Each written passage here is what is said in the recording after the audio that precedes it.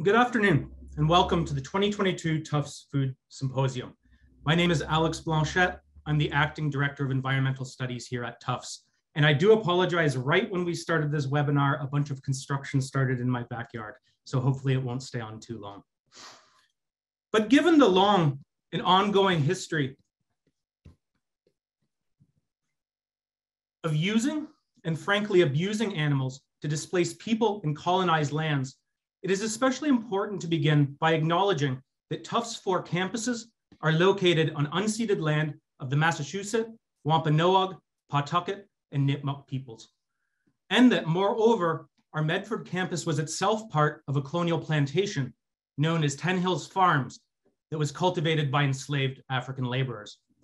These histories endure in the displacements, oppressions, and extractions that are inherent to industrial food and meat systems, as some of our panelists may note today. Before previewing the format of today's discussion panel, I would first like to turn it over to the Dean of Academic Affairs for Arts and Sciences, Heather Nathans, for a brief welcome.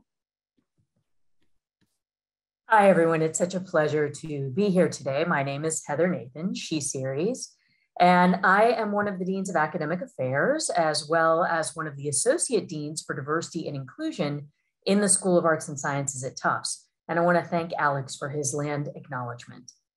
On behalf of ANS, we're proud to host the 2022 Food Symposium, which reflects the growing curriculum in food studies and nutrition science at Tufts University.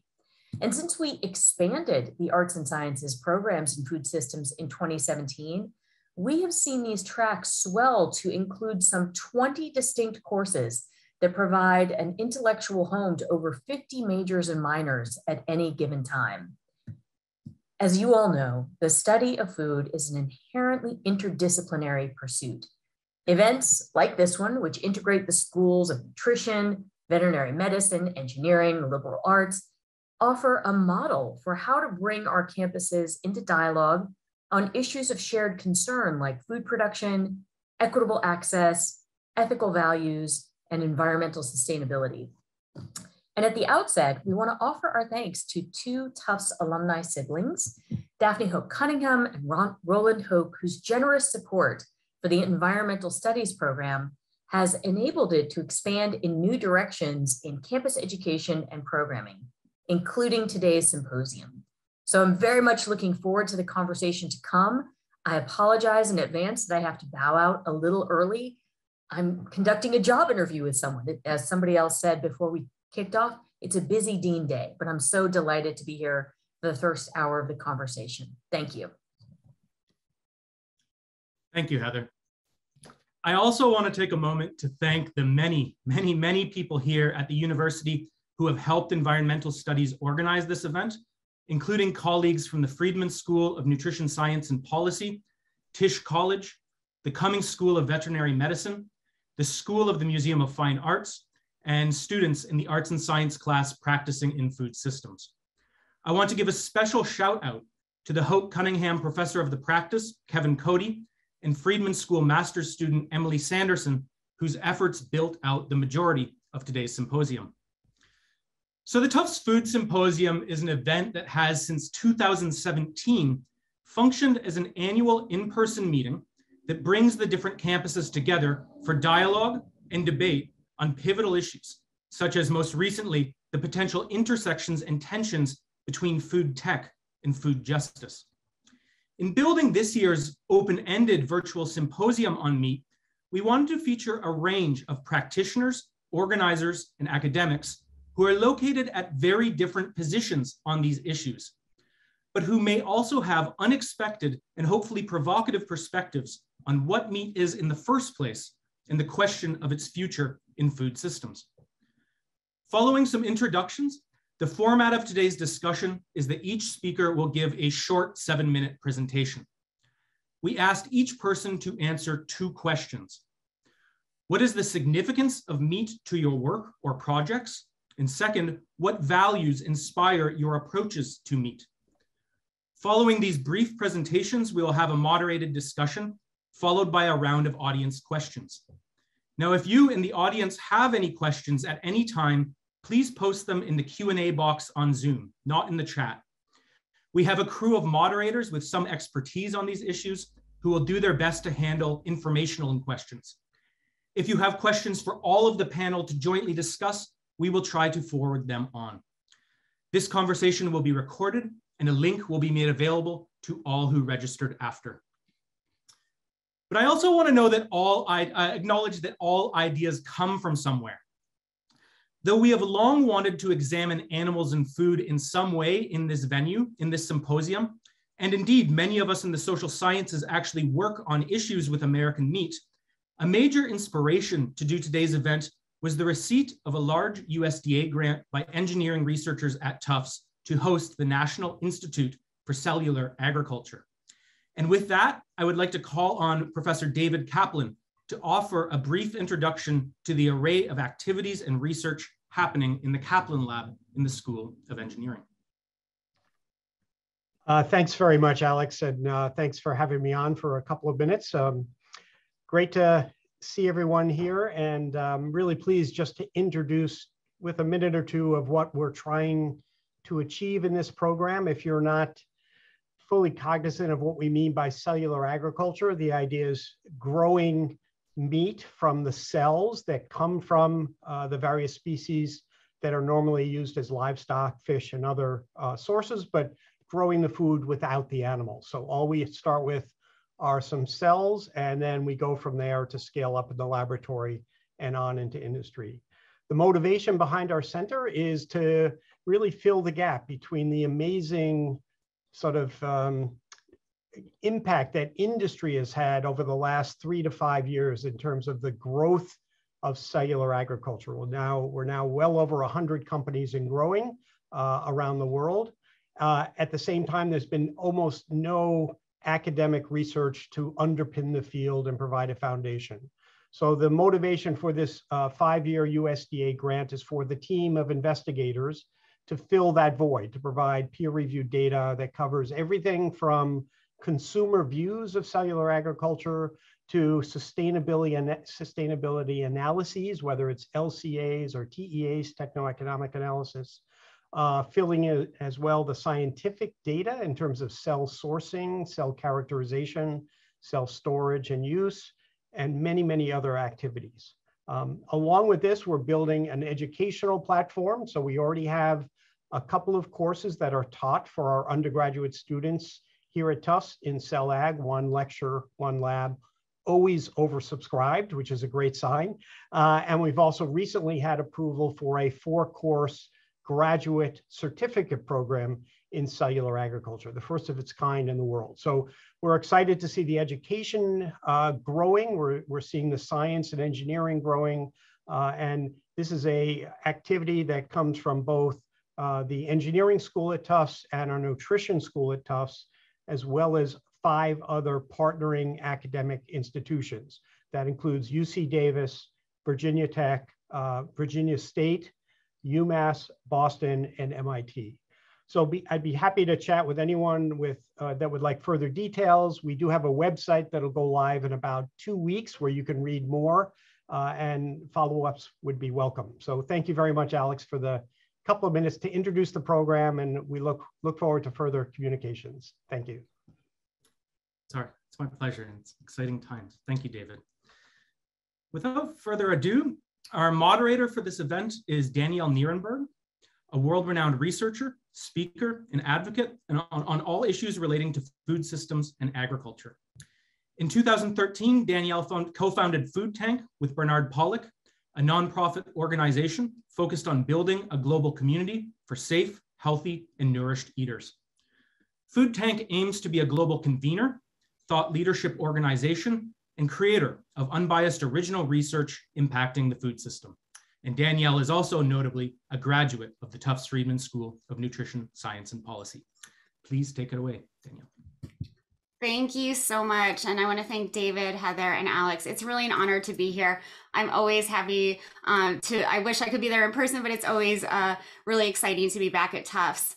And I'm really excited for this discussion that we'll be having today around unpacking meat. I started my career right after Tufts looking at the growth of industrial animal operations or factory farms around the globe and the impact that they have on communities, on water and air pollution, on the economy, and of course on animal and human welfare.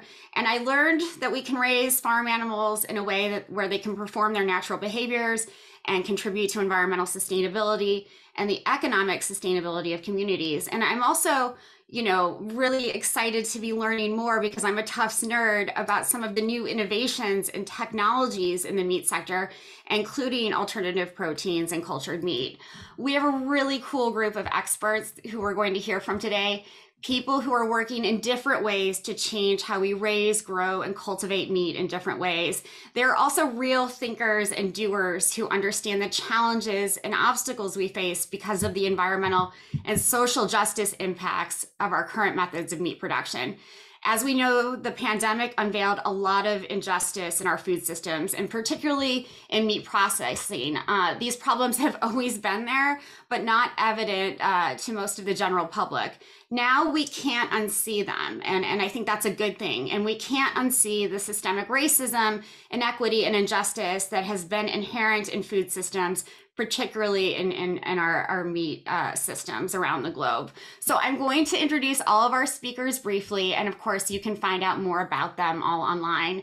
First, it's my pleasure to introduce Ridge Shin. He is the co-founder and CEO of Big Picture Beef, which was launched to produce Northeast grass-fed beef for consumers in the Northeastern United States. So thank you for being here, Ridge.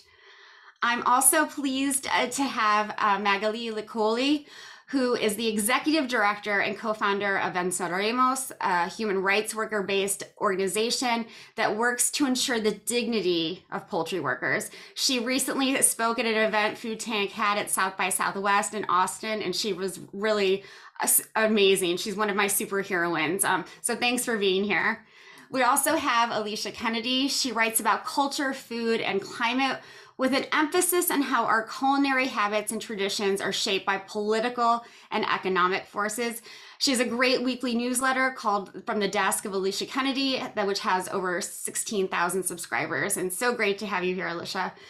And next we have Isha Datar, the executive director of New Harvest, which is a nonprofit research institute that funds open public research on cultured meat. She's been a pioneer in this field for many years, and she actually coined the term cellular agriculture. And she's been a great friend to Food Tank. So thanks for being here, Isha. I'm also excited to talk to Dawn Sherman, who is the CEO of Native American Natural Foods Tonka Bar.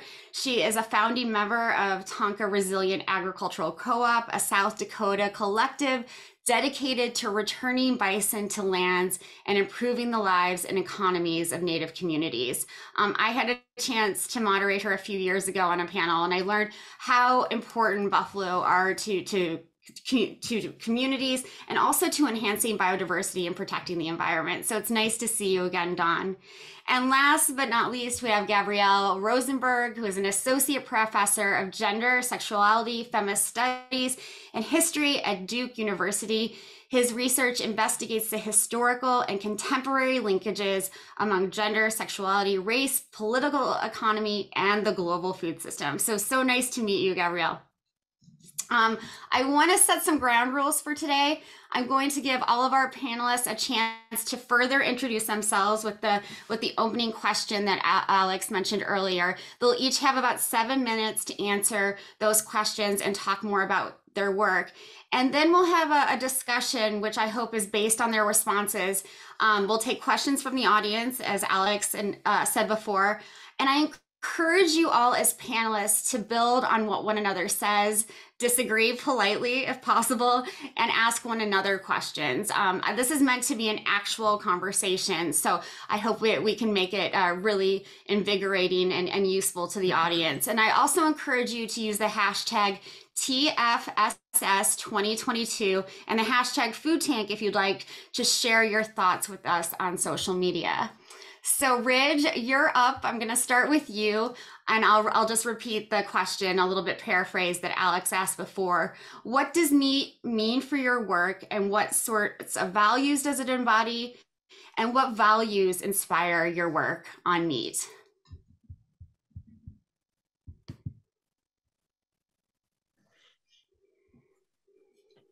Hello, everybody. I'm thrilled to be asked to be part of this panel. I think my prejudices will become clear fairly quickly. I'm all for beef. Here's my contention. We can save the planet if everybody would eat more 100% grass-fed beef. This is actually the title of a Time magazine article about 10 years ago. The world is taking its time getting caught up. Anyway, I've juxtaposed these two pictures. On the left is the feedlot. 97% of the beef in this country is finished on a feedlot. And on the right, 3% of the beef is pasture finished. My contention is if we do it in the pasture on grass, we sequester carbon, we fix the water cycle, we create nutrient dense foods, and it's great for jobs and justice. Next slide, please. So it's about biomimicry. You know, we're going to hear later about the buffalo, but we've all heard about the buffalo. And it's really about the how, not the cow. So, you know, there were 60 million buffalo on the prairie. There were 8-foot deep soils, tall grass. It was a pretty awesome scenario. I asked people, how do you think that happened? You know, do you think the prairie was perfected and the 60 million buffalo parachuted in?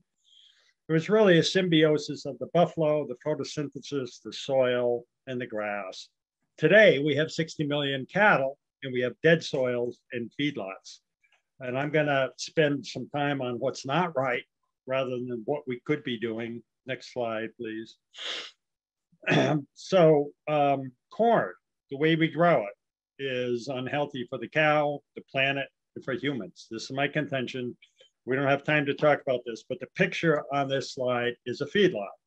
So cattle are typically on a feedlot, you know, 100 to 150 per pen. A total of 10,000, 15,000 animals that stay in this environment for 3 or 4 months.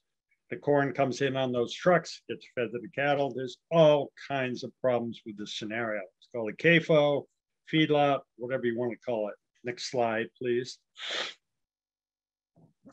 But when you go track it way back, the real problem is the corn.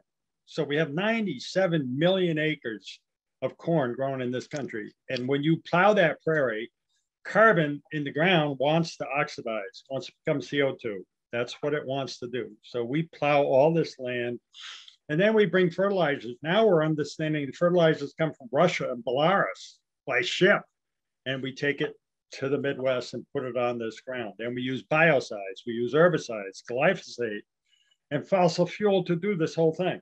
And what happens is we basically kill the soil, kill the microbes in the soil, we kill the biology in the soil. But this is at a great scale.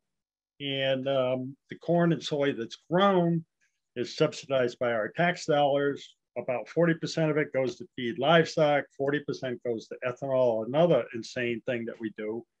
And the rest goes into corn syrup and into our food system. Next slide, please. So this is just a quick picture to show you the green on this map shows you where human food is grown. The red shows you where corn and soy is grown. So if you look at the states of Illinois, Iowa, and Indiana, the old prairie, 97 to 100% corn and soy, which goes to feedlots. And if you look, they're on the Mississippi River. So this is where we're at. I tell people, you know, I could stop the flooding in Mississippi, I could cure the drought in the West, and I could cure human obesity. You just have to give me the 3 states of Illinois, Iowa, and Indiana, and a big herd of cattle, and I can fix those problems. Next slide. So before we leave the feedlot, this is a picture we zoomed out. On the left are all the pens with 100, 150 animals. We bring the grain from the Midwest, fertilized by fertilizer from Russia, pour it through the cattle, and what happens to the nutrients? They end up in this lagoon, and they can't go back onto the cornland. Then periodically the lagoon breaks, and this nutrients go down the Mississippi and create the dead zone in the Gulf of Mexico. Next slide. So to get away from the negatives, the potential is that we could mimic the buffalo with cattle over great areas of the country. And what we do is we do it with an electric fence. We move the cattle in big groups on grass and grass only diet. Next slide. So the cattle love this. The cattle are happy. The cattle are healthy. We use no antibiotics, no hormones, and we can do this over big areas of the country. We could eliminate the CAFO, the corn, and all the negatives by raising cattle on grass. Next slide. This is just a quick slide that shows, if you go to our website, there's a video. And this guy has done a perk test on corn land, extensively grazed land, and the way we do it, which is called adaptive multi-paddock grazing. And what he's discovered on the corn land, he pours the water into this thing and measures the percolation. It takes about 30 minutes to percolate. So the corn land is like macadam, and this is whole states and whole watersheds that cannot absorb the water. He goes to the extensively grazed land, dramatically better, 7 minutes to percolate. He goes over to the adaptive multi-paddock grazing the way we do it, and it takes about 7 seconds to percolate. The reason it percolates is the ground is porous because it's absorbed water. The water infiltrates, the water goes back into the system the way you learned in junior high school, how the water cycle should work. And what the peer-reviewed research is showing us is that by grazing like this, we increase the biomass per acre 3 to 6-fold. So it's really a remarkable opportunity to take all that land, put it back into grass, and raise beef. Next slide. So this is just a quick slide showing 2 farms in Australia. The father died. He left each half of the farm to 2 sons. One son did the adaptive multi-paddock grazing on the left. The other son followed the conventional agricultural practices. So the son on the left created 20 inches of topsoil in 10 years. I mean, this is remarkable how fast we can put the carbon back into the soil, get it out of the air with a real simple system. No technology, no factories, no geoengineering, photosynthesis. It's a simple, time-proven methodology. Next slide. This is cattle, 650 head of cattle moving to a new paddock in Vermont. So this is the finishing farm. This is the model that we're trying to go toward. Really, this is entirely possible. Healthy cattle, they love it. Next slide. And this is a picture of Mark and Cheryl, who are the people that run that farm in Vermont. So these are all the benefits here. You know, jobs, it's humane, there's no antibiotics, no hormones, it's clean, it's healthy. And what we're finding is that when you have healthy soil, it makes healthy grass, which makes healthy meat. And, you know, all these benefits, fertile soil, storing carbon, and it protects against drought and floods and all those things, which are huge problems. Next slide. And this is kind of where I'll end it.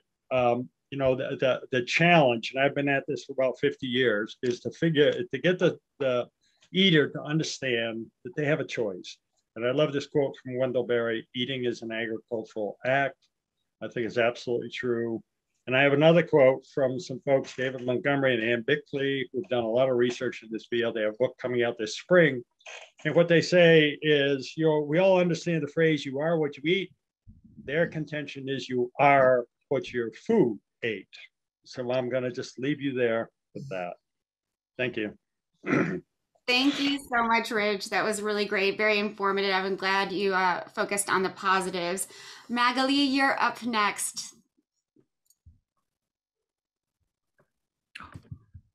Thank you so much for inviting me to talk.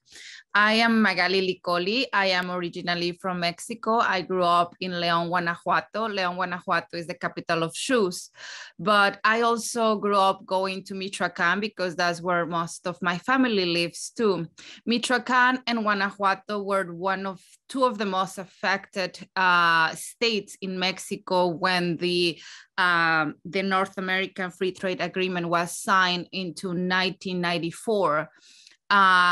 And I remember going to Michoacán, growing there, visiting my family, and I saw how little by little these towns became ghost towns because most of the people were affected by this, the NAFTA, where pretty much the fields died in Mexico and people were forced to immigrate to look for better jobs to feed their families. And I saw how also my family had to immigrate from Michoacán to the US, and I immigrated to the US in 2004. When I came to Arkansas, I lived in Springdale, Arkansas. I learned that a huge population from Guanajuato was living in the state of Arkansas. Back then, I didn't really know much of the jobs. I had to learn that while living here, but I also like to make a pause to say that I had a different experience immigrating in the US because I had the privilege of going to the university to learn English as my second language. My background is theater. I was doing theater in Mexico since I was 15 years old. And so whenever I graduated in 2013, I began working in the nonprofit world, and I was working in a community clinic 2 blocks far from one of the biggest Tyson's plant in Springdale.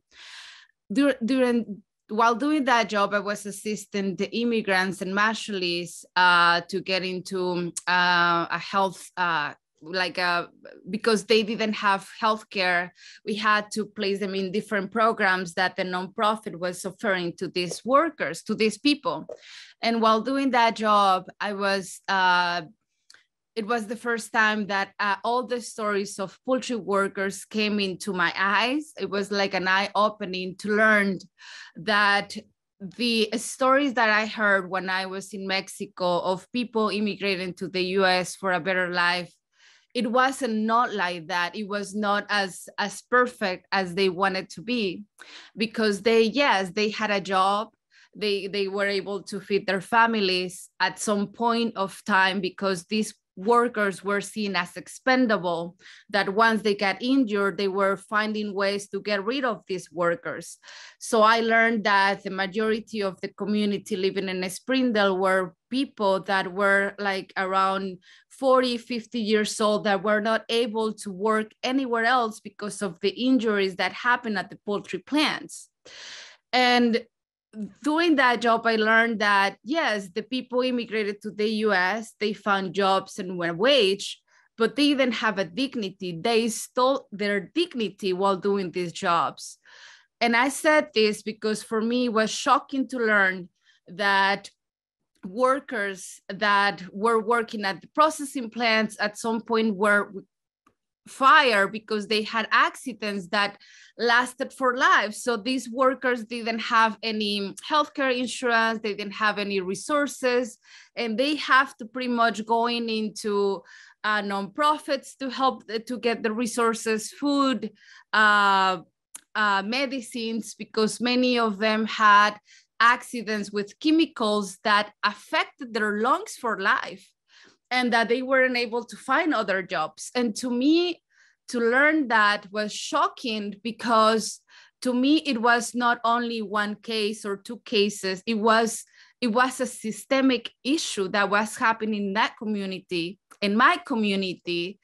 And when I spoke out about this with the leaders in the community, with the nonprofit people, I found out that nobody wanted to talk about this. I found out that it was purposely done by these companies, and that these companies like Tyson Foods is the home of in Springdale, Arkansas, They were able to control the community by giving charity to the nonprofits, to the schools, to the clinics, to the churches.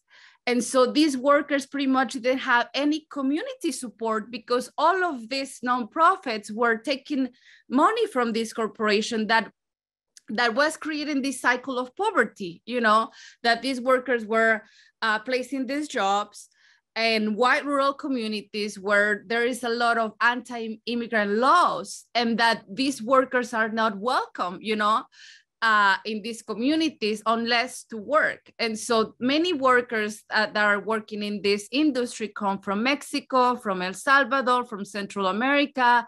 Many immigrated from California because these companies were paying bonuses to people to bring workers.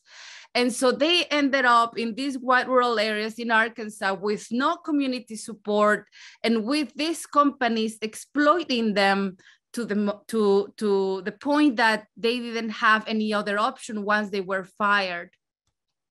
And to me, back in 2013, when I began learning about these horrific stories of poultry workers, it was a moment of me being angry, but it was also a moment of like, we need to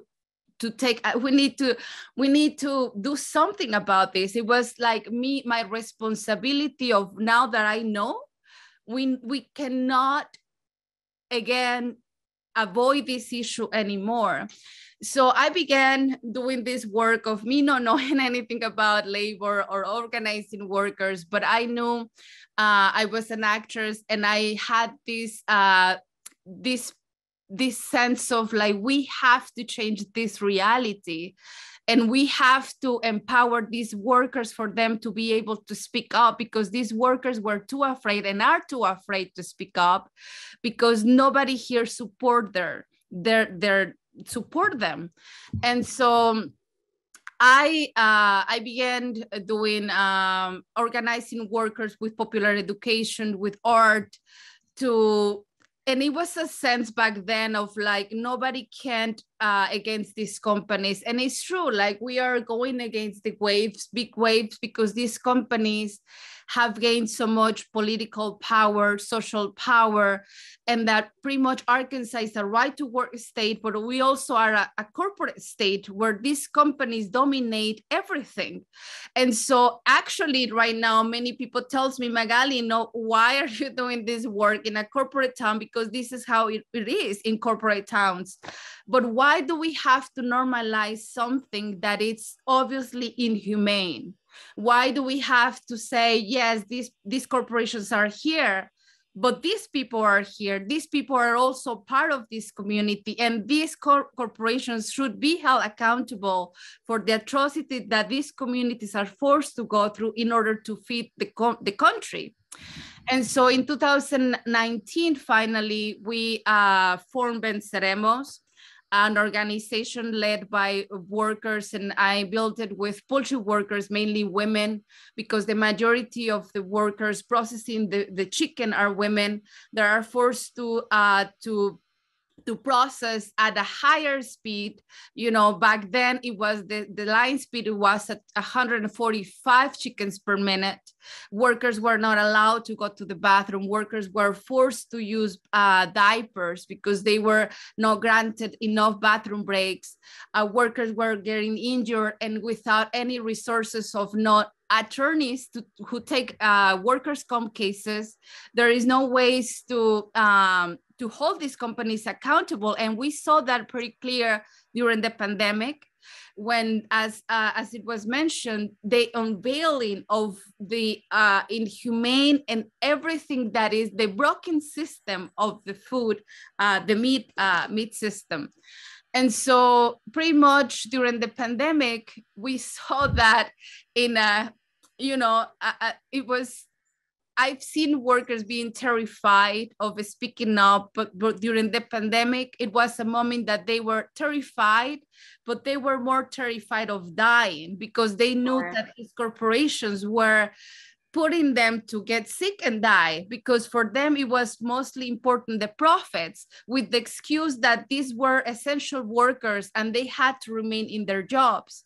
So absolutely, Magali, I hate to cut you off, but we would need to get to the other speakers, and I want to get into some of what you're talking about later on in the discussion. But I know so many labor organizers who come from the arts community, so it's so inspiring to hear what you're doing with Venceremos, and that now that you have this responsibility, that you know what's happening, that you feel this responsibility to change it. So thank you for sharing that story with me and with all of our audience.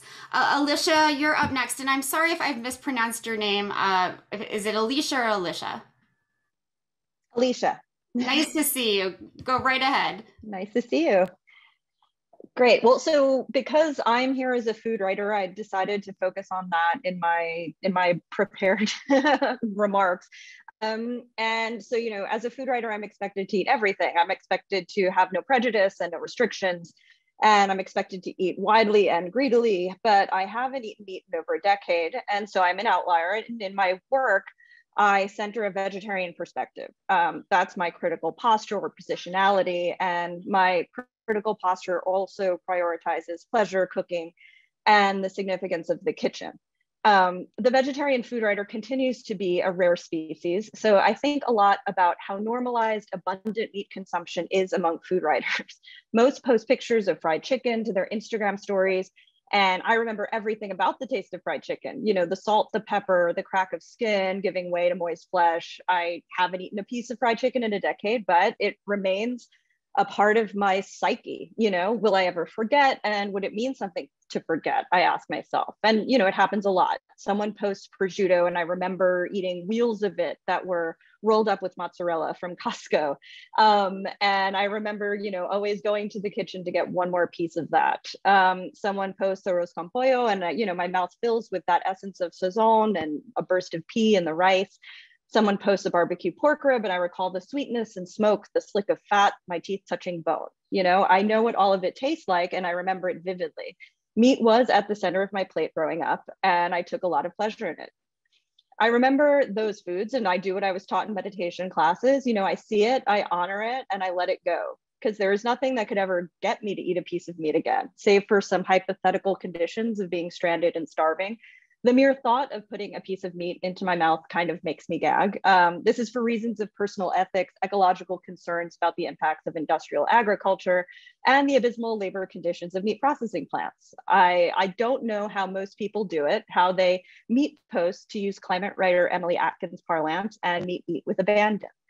I don't even want to fake meat eat. Protein isn't the center of my eating, yet I don't lack for it, though many press releases tell me I need more, that I need some specific planet-saving protein. I read about a company in Japan that will have a 7 centimeter by 2 centimeter steak ready by 2025. I read a 2020 academic paper that says the production of a thick piece of meat like a real steak from cellular agriculture is still a dream. My freezer is stuffed with samples of a soy-based meat that I gag thinking about eating, similarly to how I think about eating real animal meat. Well, I've got, you know, I'm always marinating tempeh, I'm always pressing tofu, I'm always making a pot of beans. And so it's an interesting place to be now as a vegetarian food writer, because I started this, you know, way before there was such an abundance of alternative protein, you know, but I also kind of am aligned with, you know, conscientious omnivores, my friends who use every bit of an animal. They make schmaltzy cabbage, they make duck fat fries. You know, I myself, as I noted, am a vegetarian who I eat local eggs, some local cheese produced here by small farmers in Puerto Rico, but that's more or less the extent of it. The conscientious omnivore vision isn't the one gets online most of the time, though, and it occasionally drives me to climate despair. What would convince people to be, especially in food, to be more openly vegetarian, more, to use a dreaded term, plant-based? You know, why does being nonchalant about eating meat still have such a high status in the food world? What would convince food writers and influencers to sometimes suggest it's okay not to eat meat at every meal? What would cause there to be good vegetarian and vegan options at the hip restaurants? You know, how do we adjust the narrative on what food is worth eating, essentially, taking into consideration ecology, labor, and welfare? I have a whole book about what it means not to eat meat in a Western meat-obsessed settler colonialist culture coming out next year. But to do that, I also had to write a chapter about what meat means in these cultures, though I never wanted to. I always wanted to write about what it doesn't involve animal products. And the only thing that changed that was the way tech meat like Impossible Foods burgers and Beyond Meat kind of came onto the scene. And despite my commitment to vegetables, I was tasked with untangling what these meat facsimiles meant.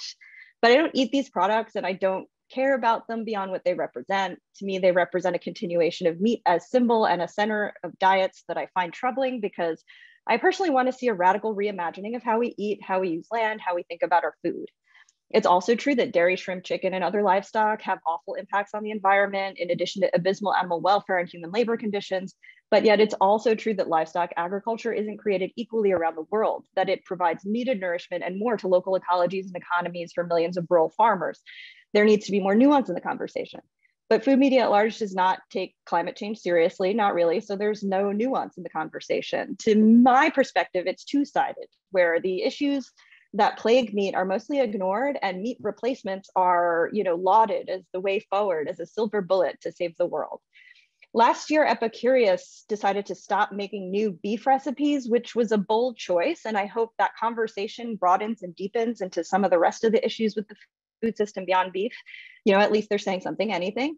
But we know it's so much more complicated than that. And the focus on beef specifically and protein broadly hasn't led to good or real changes in how our food system globally functions. The food system could hold us back from ever achieving global warming goals if nothing changes about how we use land and what we eat, which is why all the meat posting and angry reactions to not supporting industrial agriculture make me feel sad, frustrated, ineffectual. And how much do progressive seeming food writers have in common with the right wing when it comes to the symbolic function of meat? Why is eating meat with abandon getting a thumbs up at every point in the political spectrum when it comes to the food media? And so they also remind me to get back to work, to cooking vegetables, baking vegan cakes, my book, and I'll keep imagining a different world where no meat, animal-based or otherwise, is the focal point of our food system and food discussions. Wow, you brought up so many great questions. I'm glad you mentioned the nuance. That was really informative. And I hope we can get into, whether alternative meat or the beef that Ridge mentioned earlier can really save the world. So thank you so much. Isha, you're up next. Thank you, Danny. I'm also so excited to be here. I'm calling in from Edmonton, Alberta, which is one of the northernmost metropolises in North America. So I'm really interested in this bison versus cow topic. So maybe that comes up in the discussion. But I'm calling in today as the executive director of New Harvest. For the past almost 10 years, I've been running this nonprofit organization, which is committed to the idea of growing foods like meat from cells. And the kind of big vision that we're working towards is a world in which foods from cells becomes a new subsistence strategy for the world. Just like our transition from hunting to agriculture some 12,000 years ago, to me, it feels like a natural progression that we would be farming cells for food. Whether that happens in the next 10 years, 100 years, 1,000 years, I think is something up for debate and discussion. But this idea that we would shift this new way of growing food to me seems like an inevitability.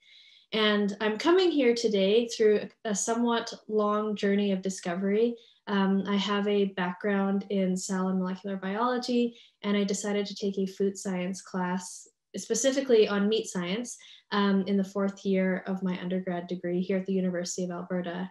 And it was in that degree that my professor, a poultry science professor, introduced us to the idea. Well, first, he told us what the impact of meat is on the world. And I was completely blown away growing up in a oil and gas place, realizing the environmental impact that animal agriculture has in the world, just seeing the numbers in terms of how many animals we slaughter every day, and feeling almost betrayed that I had thought of meat and farming and agriculture as something that was kind of in a cyclical, circular relationship with the earth, when actually the way that we have been farming animals for the past several decades is nothing like that. So I initially thought, okay, we'll all become vegan, which I still think is the best, easiest idea. But a few weeks later, I realized, that's been a message for thousands of years. And can my voice really add anything to that when there are so many other incredible people and organizations working towards that? So a few classes later, my poultry science professor again mentioned the idea that maybe one day we would grow meat directly from cell cultures instead of from animals. And I felt like that was a awakening for me, because it just felt like, you know, the way we have been farming food over history has always been towards more food in smaller amount of areas, like smaller amount of space. And it felt like if our relationship with meat is already so abstract, such that we consume, you know, so much boneless, skinless chicken breasts and are actually disgusted to see like a chicken's foot at the grocery store, that maybe we should actually abstract the animal altogether and produce those products directly from the cells. So to get to the questions that Alex sent out earlier, he asked us, what is the significance of meat to my work? For me, meat as we know it today is kind of like the holy grail of cellular agriculture. And that's acknowledging that meat is so complex. It has such a complexity in terms of its actual structure and its flavor and its taste, and also the human mouth and nose are some of the most sensitive sensors in the world. So recreating meat as we know it is going to be a very, very tough task. And I think of these animal products as really the holy grail. But I hope that in this discussion we can talk about there's many different products that we can create before meat as we know it. And maybe there's a new type of meat, not as we know it, that has to happen before we can get to those simulations of steaks and so on. And then the second question to answer was, what values inspire my thinking, writing, and work? Lots of values, but I think the one that sets us apart is our commitment to openness. That means openness at kind of all levels. Like on one level, my perfect vision of a world with cell-cultured foods is one that really resembles brewing or fermentation, which are, you know, ancient biotechnologies where nobody owns them, anyone can participate in them. And as much as you can grow your own or ferment your own food at home or brew your own beer, there's also companies that do that too. So I'd love to see a world in which there is actually complete openness in cellular agriculture such that anyone could participate in it and investigate it and ask questions about it. But I also want to add openness at the level of discussion and discourse. I think that's very crucial to the advancement of science. And then openness in terms of transparency, which I think is very important in a field that is starting out so privatized. We do need openness when it comes to accountability and safety and all the things that can really de-risk what these technologies could become. So very happy to be here today. Thank you. Thank you so much, Isha. And I'm glad you brought up these issues of transparency and accountability. And I'm so glad you shared your journey with us, because I think it's always interesting to hear people's sort of origin stories. And it's really interesting to hear, you know, like the epiphany you had when you were a student. So thank you for sharing that. Dawn, you're up next. Hi, thanks, Danielle. And just amazing to hear everybody else and to follow such amazing people. Thank you, everybody, for being here. Matakyape, my relatives. Hello, my name's Dawn Sherman. I am the CEO of Native American Natural Foods, and we are the creators of the first original authentic meat and fruit bar called Tonka. And I'll take a step back. Wanted to recognize that I am sitting on the Kickapoo, Comanche, and Wichita lands currently right now. I am a member of the Lakota, Shawnee, and Delaware tribes, which are from South Dakota and at the East Coast. Native American Natural Foods is best known for our authentic, original, award-winning Tonka bar. So many of you may have heard of it. And we also created that meat snacking category. And this is from a traditional yet innovative recipe that we have used in our with our people since the beginning of time. And since buffalo, we have used buffalo. So we call this wasna. So it was not only the first buffalo bar made from buffalo and cranberries, but we modernized that recipe to create this category, which the category you will know today when you go into those grocery stores is the meat snacking category. So you'll see many other items that are on that slide. Our mission at Native American Natural Foods is to heal the people and our Mother Earth by building a company that innovates new food products based on our traditional values of Native American respect for all living things by living in balance with mind, body, and spirit. Sorry. Our goal at Native American Natural Foods and Tonka is to return buffalo to the lands, lives, and economies of our people and our communities. Next slide, please, Alex. The company Native American Natural Foods was founded 14 years ago in the Pine Ridge Reservation in South Dakota. And it's a land-based legacy brand that was driven by our social mission and authentic story. We were shaped out of the reservation by two community members, Mark Tilson and Carlene Hunter, who was approached by the community to come up with what to do with the buffalo that was being raised on the reservation. Now, Pine Ridge is in the southeast part of South Dakota. It's 2.9 million acres, just to kind of give you an idea. And that's about the size of Delaware. Pine Ridge is a food desert and does lack access to healthy foods. So the creation of Tonka Bar wasn't just out of a want, but also a need and a necessity. Because in our culture, food is medicine. We call that pajuta. And so food is what keeps us healthy. It keeps the land healthy. And with that knowledge, we reached out to the community to find that solution, and that's what you saw today. The fact that buffalo and Ridge, I appreciate you recognizing the buffalo in your presentation. That was wonderful.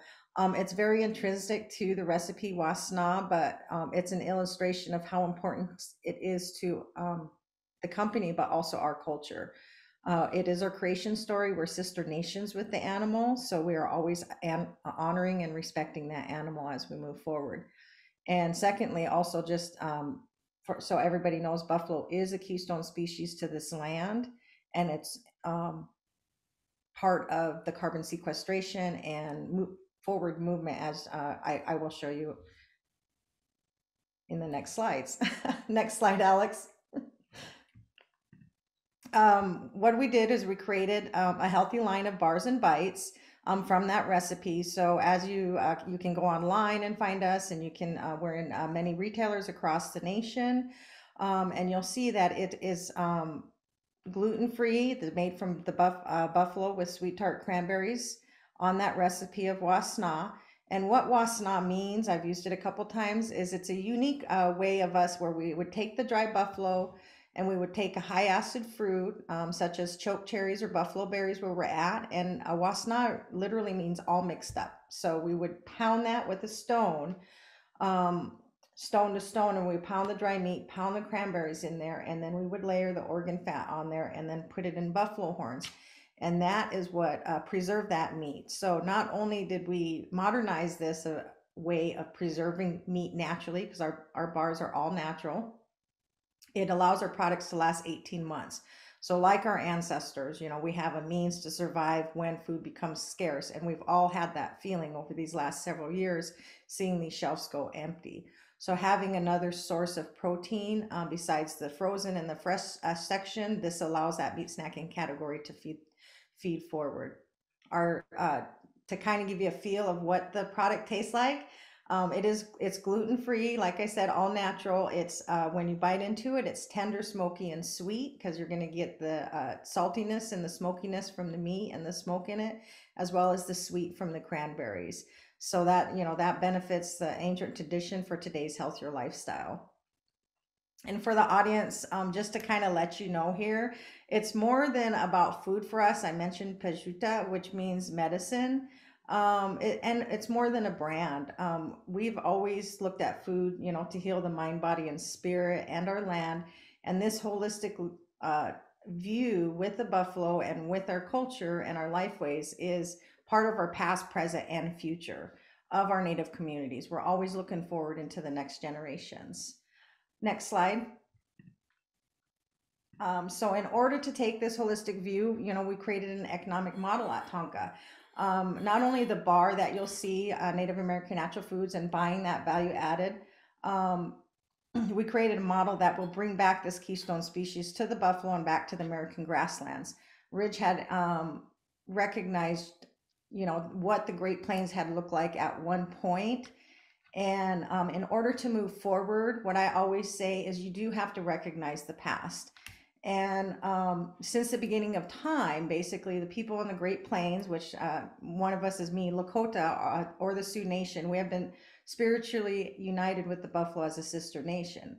The creation story explains that we were born from the Mother Earth out of the sacred Pahasapa, or the Black Hills, as many of you have heard, and we emerged as buffalo. So the reason for that, buffalo are sacred to the Lakota, and they're the givers of life.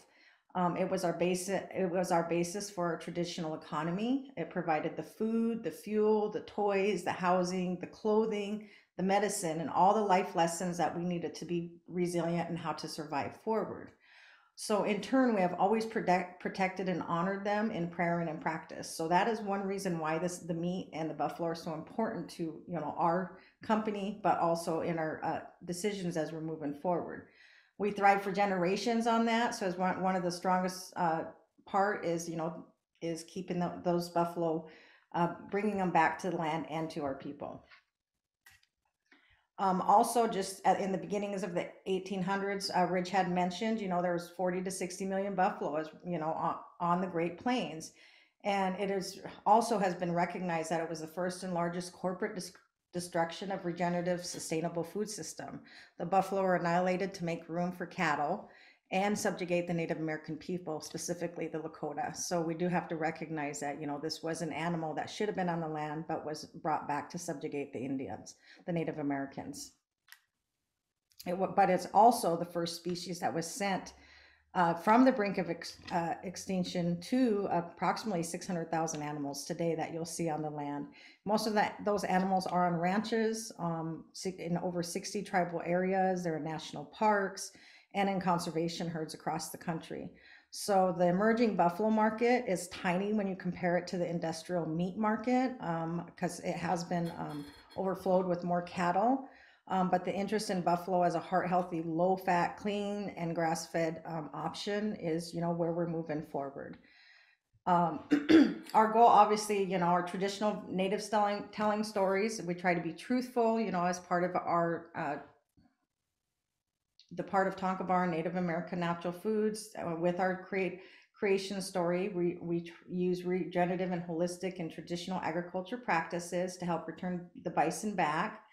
The one facet about building, an agriculture business is the holistic view and the value-added goals. For instance, we bring in that producer or that caretaker back into the line, because as you see the meat prices rise, the producer is usually the person that's taking care of the land, and the animal taking care of the land is the last one to receive, the benefits of that economy. So part of this model that you see is more of a braid, as we would call it, with the for-profit, the nonprofit, which is Tonka Fund, which will bring funds directly to the steward or the caretaker of the animal to raise the buffalo. And then Tonka Resilient Ag, which is fairly in the new stages, is the collaborative of the producers.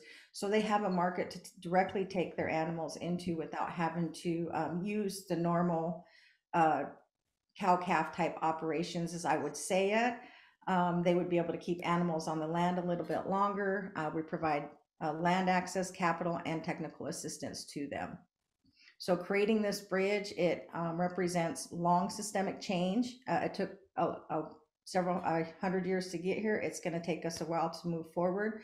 And the food system does need change. It is a model that, we want to continue to invest into our future and to our children. And I'm going to leave it there. And thank you guys for listening to me and taking a journey with me, and find us at our website. Thank you so much, Dawn. I love that you talked about it as it's this modern snack, but the values and traditions of your people are so embedded in it. And I think that storytelling is so crucial to where the food system needs to go. We need to hear those stories so that we can create a better future. So thank you for sharing all that. Thank you. All right, and last but not least, we have Gabrielle. Yeah, thank you so much. I hate to be the person keeping us from what I think is going to be a really phenomenal conversation, but I do have some thoughts to share before we get to that exchange. First and foremost, I want to thank the organizers and the other panelists for being here. This is really exciting, and so far I think I've already learned a lot. I'm excited for the rest of the conversation to come. I'm going to preface my comments, which are in response to the prompts, with two big pieces of context. And so the first one is just a broad statement that I'm not going to offer a lot of evidence for today, and you can evaluate it on the basis of whether or not you think it's plausible. But I see meat as an increasingly central symbol in America's culture wars, one that has a privileged role in organizing anxieties, optimism, fear, passion, and anger about human relationships with nature. I expect that as global climate change intensifies, that tendency is in fact only going to increase further, particularly as reactionary and potentially eco-fascist forces seize on the promise, heretofore actually conceded by most liberals and leftists, that cheap meat is a basic consumer entitlement, without which notions of the good life are seemingly impossible. Okay, if that's the political context, then I want to set the stage for the intervention that my kind of work delivers. I should say first and foremost, my training as a historian. I'm a historian on the one hand of environment and agriculture, but I'm also a historian of race, gender, and sexuality. I teach, though, in a program in gender, sexuality, and feminist studies at Duke. And I'm writing a book on the history of livestock breeding and relationship, the development of human race science, and the human eugenics movement. My department now and historically has had a standing focus on feminist theory in particular. I think that we may be, in fact, the only department in the United States that offers a graduate credentialing process specifically in feminist theory. I could be wrong about that. Someone can fact check me if I am. But feminist theorization is thus really pivotal to how I think about political conflicts. And I personally find three longstanding analytic emphases of feminist theorization to be particularly useful in thinking about the politics of meat. And I would go so far as to say that I think they're also really useful in thinking about the phenomenon that I mentioned in my first piece of context, which is the increasing sort of symbolic centrality of it in American culture wars. So I'm gonna radically oversimplify these things, and not all feminists certainly agree, but I think that these are three things that I take personally from feminism as important analytic contributions. The first one is that many feminist theorists contend that all politics is reproductive politics, and that therefore economies are also reproductive economies. We have to include accounts of reproduction in any account of a political economy. Fundamentally, the erasure of the work of reproduction, or reproductive labor, is going to be a central part of how reproductive processes are commodified and ultimately become sites of extraction and exploitation. So one of the things that feminist theorization encourages us to do is to draw attention to these reproductive processes and the ways in which they function within larger social structures, those that are formally extractive as capitalism, but also certainly within structures like racialization and class, which aren't necessarily reducible to economic actors. Second, traditional liberal theory has tended to relegate emotions, feelings, and sentimentality to what is sometimes characterized as a feminized domestic realm, denying that those things do or ought play any role in authorized political debates. But in fact, feminist theory, by contrast, has often emphasized the critical role that affect, fantasy, feeling, narrative, and desire play in political outcomes. And so the argument here is that we actually need to pay attention to those things, to how fantasy structures political debates, how it structures political formations. Already in today's sort of event, we've heard a lot about optimism and fantasies of the future and worlds that we would like to make. That work of fantasy and the work of dealing with those desires and attachments is really central, I think, to the work of feminist theorization. Third and finally, I want to call attention to the tradition within feminist ethics that has emphasized the importance of compassion, empathy, and a recognition of shared vulnerability as the basis for moral concern and moral work. This is a charge that has productively expanded who or what we can be relationally tied to, which is a major point of emphasis within ecofeminism, indigenous feminism, and Black feminism, as well as to the centrality of animalization as a part of the violent administration of race, class, or gender sexuality under capitalism and settler colonialism. So I want to call attention to that the importance of thinking with compassion, empathy, and recognition of shared vulnerability as being really fundamental to what many feminist theorists would sort of assert is our foundational ethical charge. So given these analytic points, I'm going to assert that I'm drawn to meat in particular as a central object of concern, precisely because it reminds us of the shared vulnerability that we often recognize but do not honor with respect to that which we classify as the non-human. These vulnerabilities are organized by two horizons, the social processes that draw us into and out of life, what we call birth and death. And how we traverse the space between those horizons, the processes that draw us through life, are the work of politics. Because death and birth are thresholds that cannot be experienced, at least not as most, I think, American consumers would understand them, they are also objects that tend to be overwhelmed by fantasy and desire, which in turn invests meat with a kind of affective charge. Eating meat is thus a visceral reminder of reproductive processes, often violent, that are organized to draw us into life, as well as those processes by which life faces attrition and ultimately departure. So therefore, meat is a reminder of the needs that must be satisfied to sustain life and therefore also to stave off death. It is a reminder ultimately that we are meat.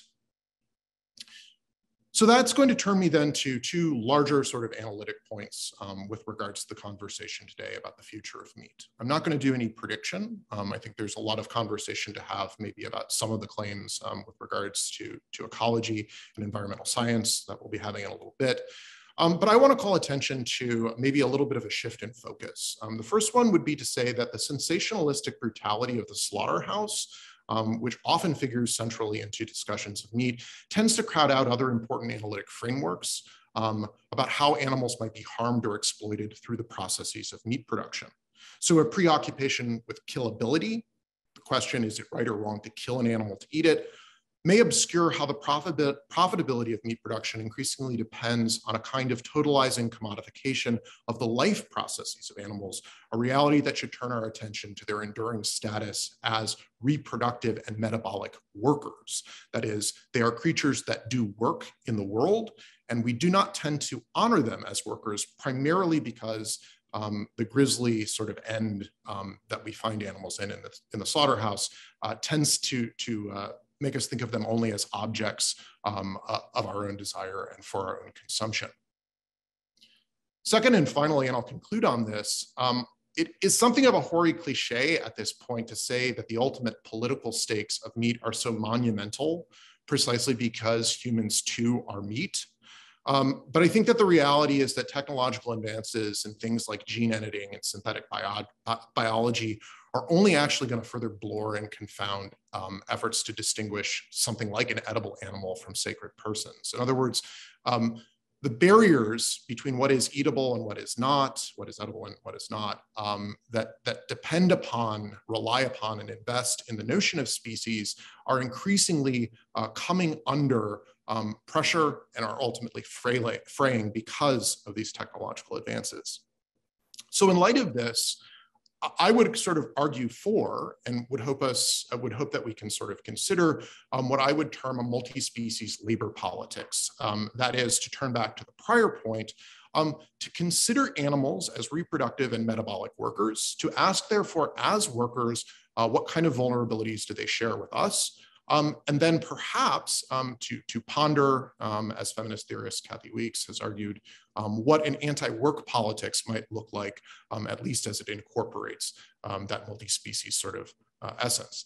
And in fact, our inability to sort of ground these kinds of distinctions and differences along the lines of species suggests to me that multi-species politics, multi-species labor politics is going to be all the more essential in the coming decades if we want to have some kind of progressive or effective left-wing sort of response to the reactionary investment in meat cheap meat in particular as a consumer entitlement.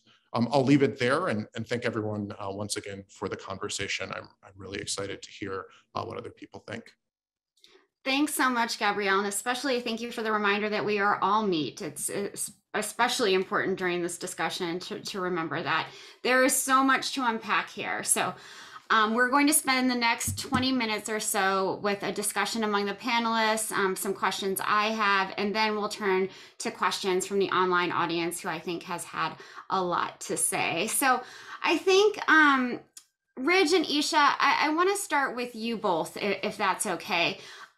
Ridge, you made some very sort of interesting and sweeping claims about the role of grass-fed meat and how it can save the world. And Isha, you look at the future of meat and cellular agriculture as a way to save the world. So I'm wondering if you can both expand on that. I know that's a very broad question, but I think, you're both making similar claims and coming at it from very different angles. So Ridge, maybe if you could spend a minute or so talking about some of you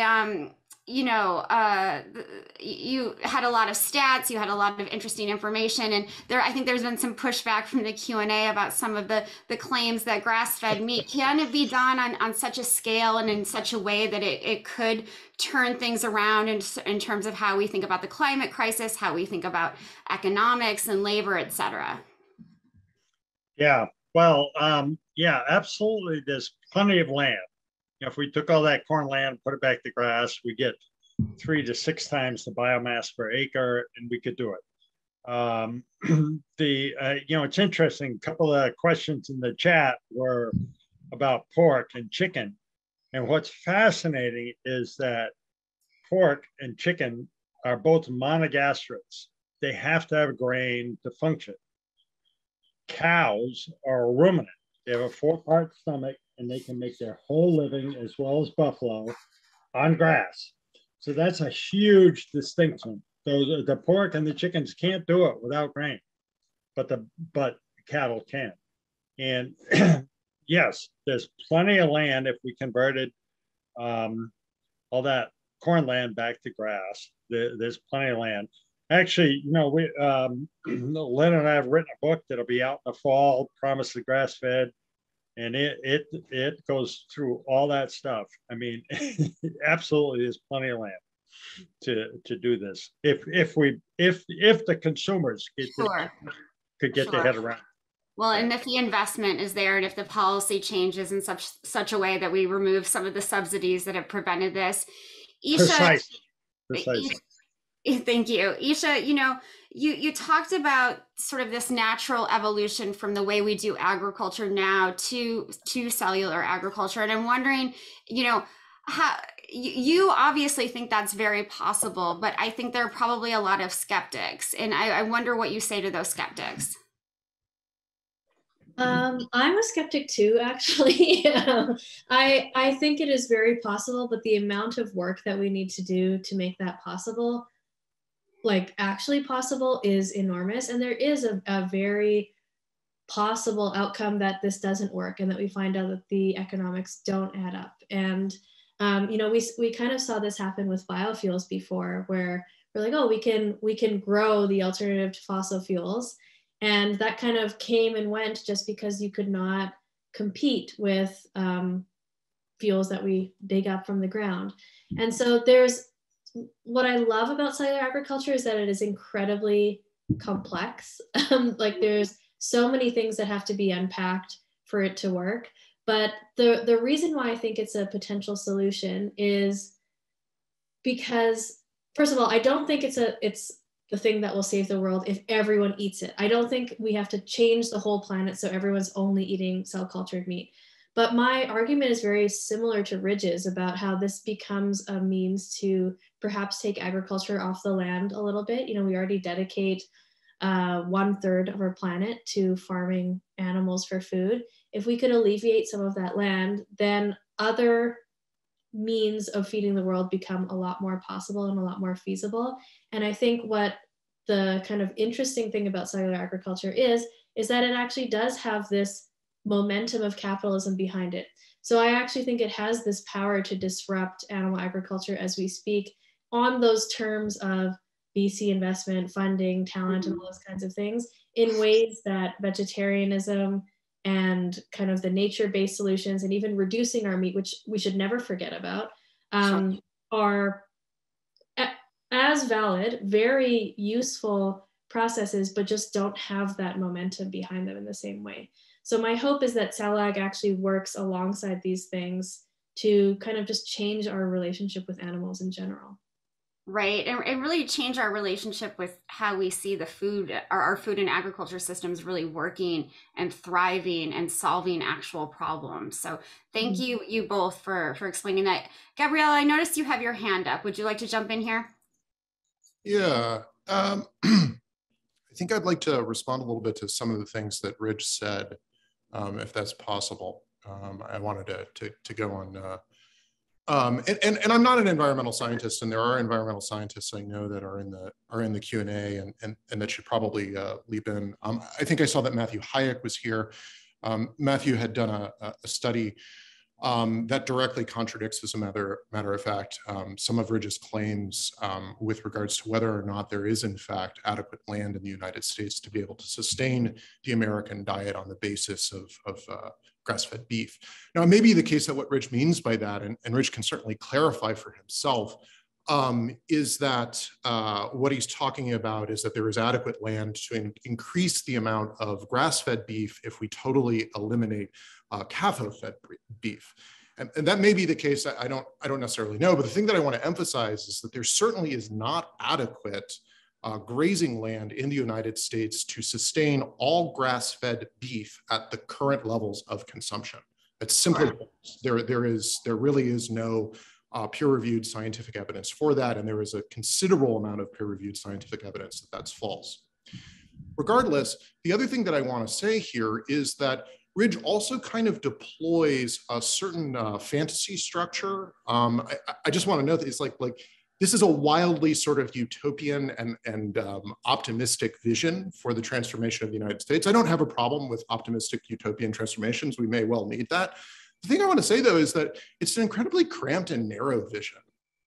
It's a vision that depends upon a kind of like a false history. Like he's saying, like, turn Indiana back to the prairies. Ridge, I'm from Indiana. It wasn't a prairie. Like, it was forests, it was wetlands, there weren't buffalo around. There's this like typical kind of like cattle rancher sort of ideology, which looks at all spaces out there and just sees them as places to stick more cattle ranching. And that's the whole process of settler colonialism in the past, which I really think Ridge doesn't have, at least as far as I can tell, much of an appreciation. I think that's too bad, because I think there's a lot of like points that he and I might have a shared sort of sensibility around, but I really need to maybe like encourage him to sort of texture and back off and offer a little bit of less of a totalizing vision of cattle everywhere and in all places. I think that's not going to help the cause. Thanks, Gabrielle. I want to get to everyone here. So Ridge, I need to give you a chance to respond, obviously, just very briefly, if you can. I will be brief. Thank you. I was driving from Pennsylvania to Illinois. I drove all day. So Indiana is no longer trees, please. It is corn. And so all day I drove from through Indiana, through Illinois, and it was very bizarre because as I drove along, the corn had not been planted, but I saw no weeds in the fields. And on the median strip, they were out there, cutting the grass. And it dawned on me that this whole breadbasket of our country was dead. No weeds will grow. If I go to Manhattan, the weeds will grow up through the macadam. So it's a long time since Indiana has been trees, and now it's all corn. So, in terms of the reality of today, corn is the essence of Illinois, Indiana, and Iowa, and it could be changed. That's my contention. So I'll leave it there. Thanks, Rich. Appreciate your response. Magali, I want to come back to you now. And you mentioned a lot about dignity during your remarks, the conversation we had earlier. And I'm wondering if you actually think it's possible to make meat processing plants where, you know, the speed of the line is so intense, where workers are treated as expendable, even though they were considered essential workers during the pandemic. Can we make meat processing plants like the ones that Tyson runs places of dignity? Yes, thank you for that question. And as we have heard, I mean, the whole meat system is broken, you know, it just is not sustainable. However, as we are not an utopian vision, you know, that we know that in order for that to happen, it needs to happen all these pieces in order for us to have a sustainable food system or meat food system. In order, like in our vision, we know that what we can do is to try to do whatever we can to hold these companies accountable. And in our journey to find that, you know, that the current solutions, like the government is pretty much abandoned these workers. We saw that very clear during the pandemic, that we cannot count on the government to assure that these workers have a dignity in their jobs, because the line speed keep increasing and the USDA is pretty much on the side of the corporations, of the needs of the corporations, because we are in a corporate country, we are in a capitalist country that only cares is for profits and not pretty much for workers and humanity. So what we have found in our journey to try to hold these companies accountable, to have more that regulations on the line speed, on the chemicals, on the brakes, and all of that workers are suffering right now, is that we ended up traveling to Immokalee, Florida, and learn about the worker-driven social responsibility model, which is a proven strategy that pretty much goes with the supply chain of these corporations and force them to adopt a code of conduct that will pretty much give them the human rights to workers, and for worker-led organizations to be able to regulate alongside these workers, because if it's not driven by workers, it's pretty much is not going to land into the reality of this of the workers. You know, we have the corporate social responsibility model that pretty much is PR, that doesn't do anything to protect workers' rights. So what we are trying to implement is a model that is driven by workers and that has accountability and solutions to solve the problems and to prevent them. I love it. And I love that you mentioned the Immokalee workers and the model that they have created, because I think it is a model that other workers should be using, other worker organizations should be using. And you're right that it has to be driven by the workers themselves. So thank you so much, Magali. Dawn, I want to shift gears a little bit and talk more about Tonka Bar's goal to return buffalo to the land, the lives and the economies of people. You know, our conversation today is so much more than about meat. It's about values, it's about culture, as we heard before, it's about so many things. And if you can talk just a little bit more about the significance of the rearing practices that Native communities use and how those can be, you know, sort of shifted into the future as well. Does that make sense? Yes. Yeah. Thank you, Danny. I appreciate the question. And really, and what I'm hearing from everybody is, and I'll kind of use a cliche word, it takes a tribe.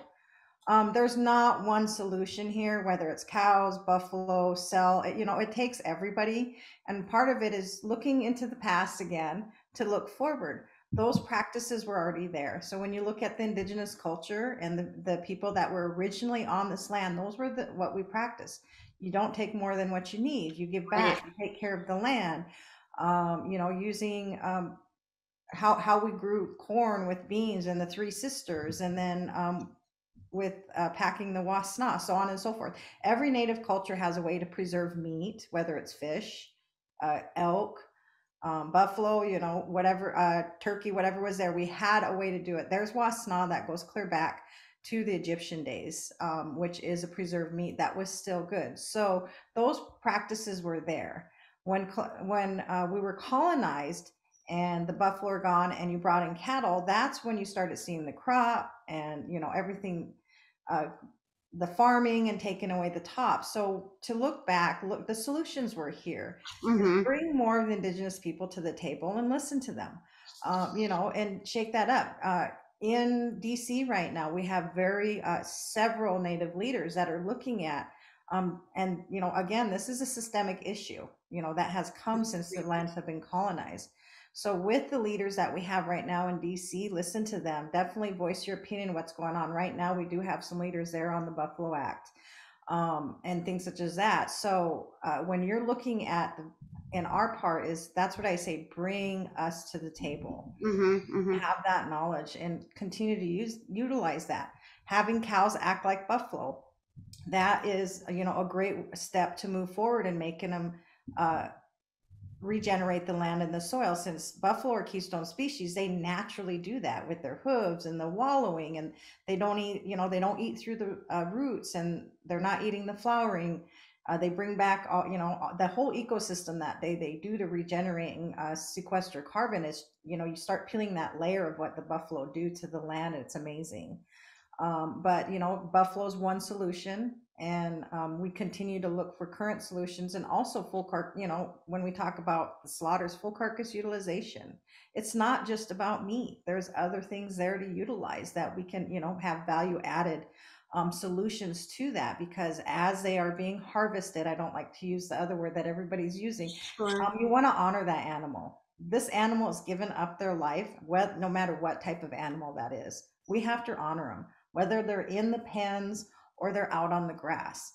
You know, this is what is keeping us alive, whether, you know, how we're growing that food and moving forward. So it takes a tribe, everybody, to make one little change in being sustainable and regenerative, and then talking to the people that have that are working it right now in this food movement. Absolutely. I love what you said, this idea of going forward by going back and looking at those traditional practices. And you also said something very important about bringing more Native folks to the table, bringing more farmers and ranchers to the table. They have to be part of these conversations, and they've often been left out, and especially Native folks. So that's a really important point. Thank you so much. Alicia, I want to turn to you. You know, you talked a lot about your distaste for alternative meat sources, and I'm wondering, you know, if you can sort of explain a little bit more about the alliance that you hope comes from vegans and vegetarians and conscientious or conscious omnivores coming together to bring back maybe more whole foods and instead of, you know, these sort of tech foods. Right. I mean, yeah, I am one of those advocates for a whole foods, plant-based diet, whether that incorporates the kinds of meats that other people here are talking about. That is up to them. And Alex just asked a great question in the chat about reducing overall beef consumption at the same time as shifting the food system toward better processes and better practices. And I think that is something we really have to grapple with, which is that, you know, the average American, the estimates are around from like 220 to 250 pounds of meat per year since it kind of peaked in 2015. And so the question has to be, you know, how are these alternatives going to fit in? Are they going to, you know, I think it's recommended, I've seen the number between like 50 and 90 pounds of meat per year is recommended consumption. You know, is the purpose of alternative meats to produce at a rate that closes that gap between like healthy consumption and the kind of excessive consumption we already make, or is it going to replace what could potentially be the healthy level of consumption, which would be under 100 pounds? And so, you know, for me, the question is always going to be this kind of marriage of production and culture, where we have to make those align. And it means that the culture is going to have to shift to decrease consumption. And yes, maybe there are these other alternative points that are created. But when you're talking about impossible or beyond, you're talking about monocultures, you know, and you're talking about high levels of fertilization. You're talking about, you know, a lack of biodiversity where you're growing those. So is that something we want to do in order to meet the demands of the meat consumption? When we're talking about cellular agriculture, you know, are we getting away from fossil fuels as an energy source in order to make it truly sustainable in a way that aligns with our goals? And, you know, I would love to hear about from Isha you know, New Harvest is an outlier in terms of cellular agriculture, in terms of its transparency, and it's seeking like an open access to that process. And she talked about, you know, that there is capitalism behind cellular agriculture right now. That is where the money is. But at the same time, you know, is that necessarily a good thing when we have like lots of the big meat companies buying up alternative protein companies, like Cargill has its hand in it, JBS has its hand in it. You know, are we going to really, if the money is behind it and these big businesses are behind it, are we going to see the changes that we want from this space, from this arena? You know, a New Harvest obviously being a better a better version of these companies. Sure. But you know, if the money is behind these big companies, then what is really going to happen? Interesting. Isha, do you want to take a minute just to respond? Yeah, I'd love to. I feel like more negative than neutral about the fact that the momentum of capitalism is behind it. But I say it more as just spelling out that it's a fact, not really trying to bear judgment upon it. And then trying to say, you know, if we have this movement and momentum behind it, how do we steer the technology to be the best version of itself? And honestly, in the end, it's probably going to require things related to policy. And you mentioned, Alicia, about like overconsumption, and someone asked a really great question about, shouldn't we be decentering protein from the center of our plate? And I think that's absolutely true. Like, I think reduction kind of has to be at the center of all of these solutions. It's just that question of like, who advocates for reduction? And that's probably even less of a capitalist frame than like any of the people here today. So, you know, I just want to point out there's also this concern about Jevons paradox, where when you make a technology or an outcome more efficient or lower cost, it actually leads to you consuming it more. Such as when power came down, we started running our AC all day long and our fridges were plugged in all day long. You know, that's something that kind of keeps me up at night too, is like, if we are thinking about efficiency and, oh, we'll alleviate land, how do we know that alleviated land will be used towards uses that are better? So I think as New Harvest, like, I don't actually think we're like the better version of anybody, because we're just different. Like we are tasked with these questions of what will the market not solve? And these are the kind of big questions that I don't have the answers to, but hopefully we can get closer to them eventually. Yeah, I mean, and soon. Absolutely. And soon. The urgency is really there, but you know, nobody has all the answers right now. But again, the urgency of solving some of these problems is really resonates with me right now, as we look at what's happening in the world. Gabrielle, I want to turn back to you, because and if you could just take, I want to get to questions from the audience, so if you could take just a few minutes to answer this. So you mentioned a lot about sort of the societal demand for inexpensive meat, and that makes it really, really hard to implement policy changes that can move us away from industrialized meat production. And I'm wondering, what are your thoughts on what kind of policies could really make that happen? What kinds of incentives do we need to make that happen, besides removing subsidies and some of the other things we talked about earlier? So, I mean, obviously, I think those are part of it. And I mean, the irony here is that I think most of the members of the panel would probably agree on some of the fundamental sort of like policy shifts with regards to, for example, ending subsidies for ethanol, decreasing the amount of land that's used for corn production. I think that, like, broadly, my sort of approach to this is actually, and I know I apologize because it's going to seem like I'm picking on Ridge more, and I feel like I was already. You already did. I'm gonna grab, there's a line that was on Ridge's PowerPoints, which was eating is an agricultural act, which is a famous line from Wendell Berry. And what I'm gonna say about that is that I actually think that that's a fundamental part of the problem. That one of the ways to think about like how we alter the story around meat is to stop thinking about it simply as an agricultural problem, but also as a problem of large-scale industrial, environmental, and labor policy. And so just to, like, as a simple question, like there's agricultural policies about things like land use and how land is regulated, whether or not we're growing corn on it or whether or not we're using it for grass-fed beef. And those are all good questions, and I don't want to suggest that they aren't. But the belief that this is only about farming is a huge, huge problem. You know, just at a very basic level, the work that's done, for example, to organize all of the various laborers who are working in slaughterhouses, like a lot of those are questions of labor. And it's not conceptually like coherent to think about it as agricultural policy. So I actually favor reorienting our institutions in a way that recognizes that the problem of food is something that isn't reducible to the problem of farming. And that the sort of like this emphasis of that you're an eater and therefore it's an agricultural act, and there's this sort of one-to-one between eating and agriculture, is not a very good fit for the particular food system here in the United States in this particular moment, that it requires a much broader policy framework that integrates labor, environment, a wide variety of different sort of regulatory approaches.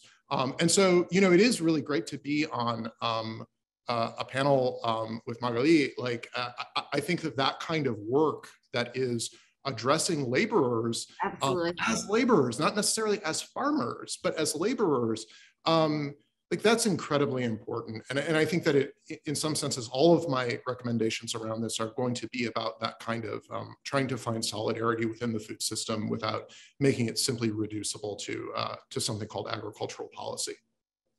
Thank you so much, Gabrielle. We do need more solidarity in the food system, to be sure.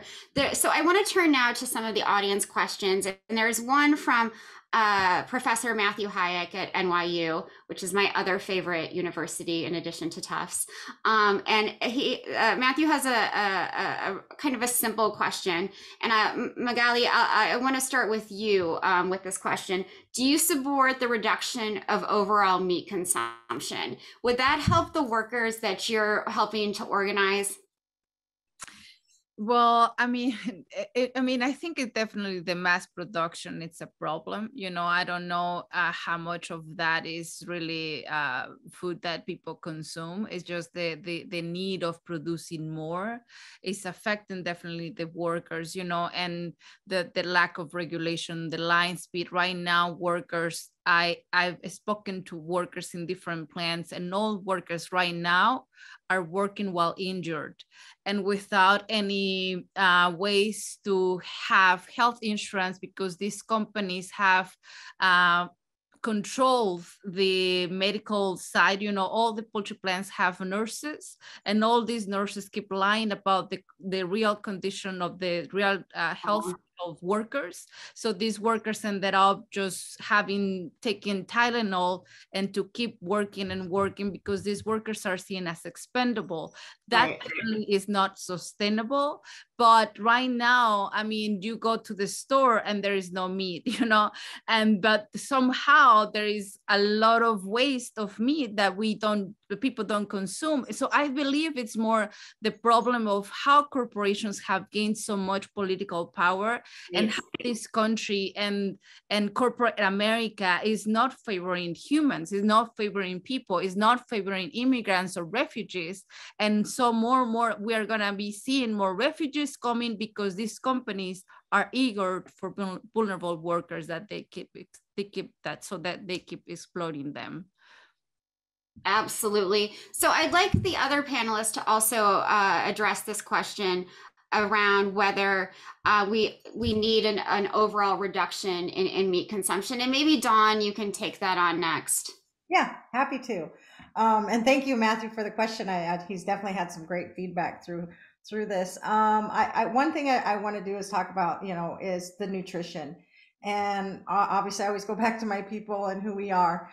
Just so you know, Native Americans were the tallest people in this nation before we were colonized.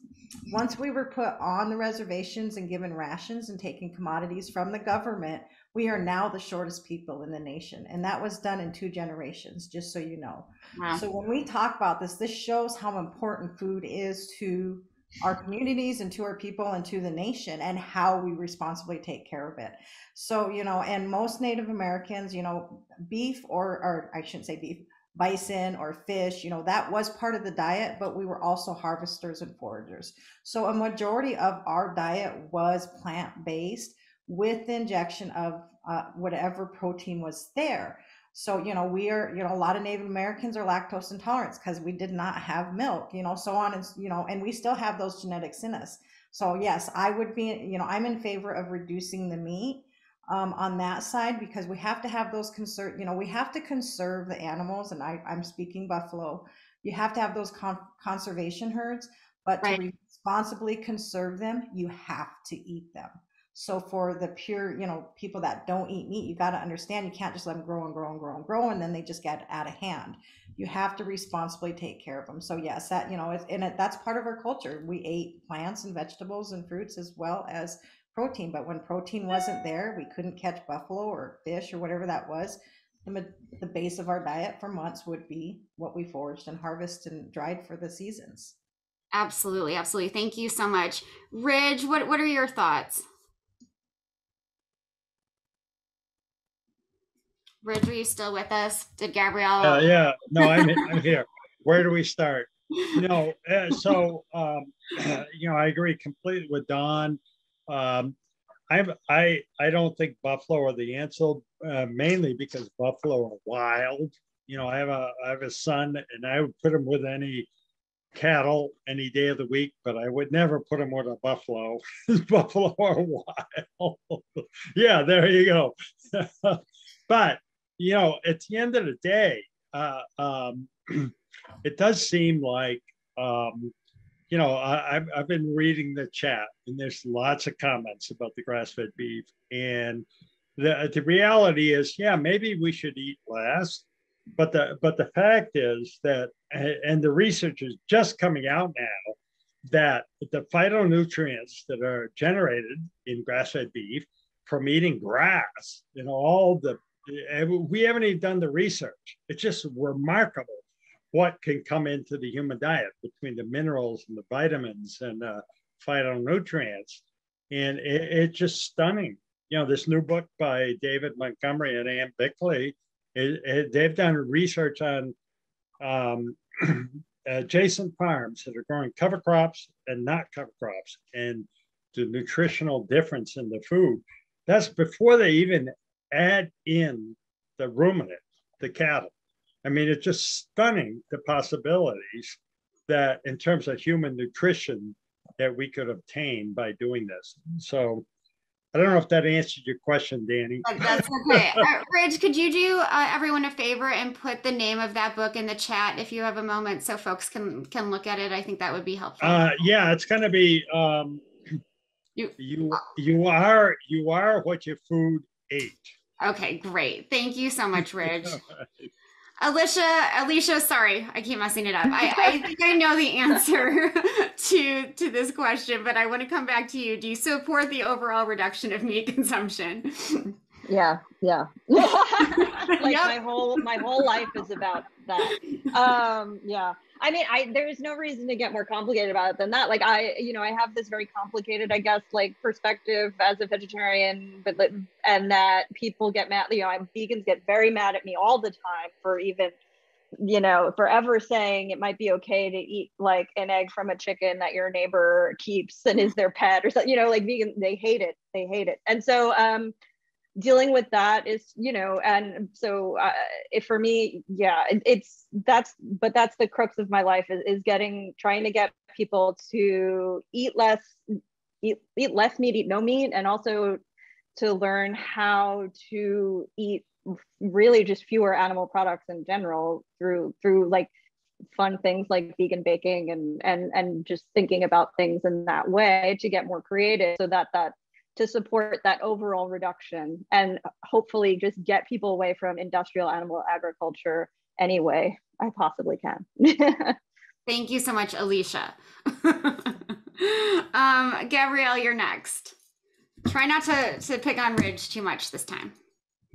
It's hard. We have a little more cattle colonialism there, claiming cover crops as pro cattle. I don't know. We'll let other people dive into that. I also fear to make this any more complicated than it needs to be, because yes, we need to eat less meat. Come on. Like, come on. We all know this. I think everybody on the panel knows this, and probably everybody on the call knows it. I am going to make it more complicated because that's my job. Sure.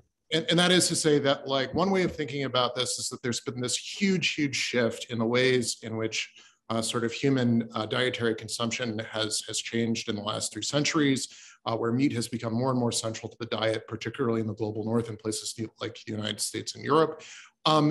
And that has actually made the food system in a fundamental way profoundly less efficient, because it's about routing energy through plants, then into animals, then into human bodies. Another way of thinking about that, and this is the way I would want us to think about it, is that's about creating the conditions for overwork. Animals are overworked, right? That's what we're doing to them. We're using their metabolic labor to run corn and grain and grass through them to create this thing called meat, which is an incredibly inefficient way to gather calories from the broader sort of like ecology and the broader system of energy transfer. So look, the way I would think about it, and I said this in my very prefatory comments, is that I want us to think about a multi-species anti-work sort of politics, and it's right there for us. One of the reasons why we need to get away from eating as much animals as we do now is precisely because that's a system that overworks the environment, it overworks the animals, and it results in overworking humans as well. Everybody should work less, and they should get paid more. That's my politics right there. Thanks so much, Gabrielle. Great answer to that question. Thank you. And thanks for not picking too much on anyone else. Isha, you get the last word on this particular question. Rich can take it. Come on. Oh, well, I say bull, All right. All right. All right. Well, I asked Isha to speak next, so I'm going to give the floor to her. I feel like I've already kind of spoken to this reduction being so necessary, but I loved how Dawn earlier said we should take what we need. And I think that there's a nutrition angle to that question, but I also think there's like this planetary angle to this question. And I'm just feeling like we are reaching these like biological limits with our planet when it comes to animal agriculture. And so everyone here is coming to the table with some solution that kind of changes what those limits could look like. And none of them are really possible without reduction at the center. So, yeah. Thank you. So eloquently said. If the organizers are okay and they can ping me if it's not okay, I'd like to ask one more question from the audience. And so this question I want to pose to Dawn and Magali, and it comes from one of our viewers on the opinion around humane slaughter. Is there such a thing as humane slaughter, and what does that look like? And so Dawn, maybe you can take that on first. Okay, and I'll make it quick so Magali can get her chance. Yes, there, in our tradition there is, the way we harvest them traditionally, is humane. But when you're talking about humanely raised, and when we go to our plants for bison's a little bit different than cattle. So they are usually harvested within 24 hours of receiving it. We try not to transport them over, 400 miles, based on those humane standards. So, and the plant that we utilize is in the Rocky Mountains, and he's very responsible. He's one of the top producers within the nation.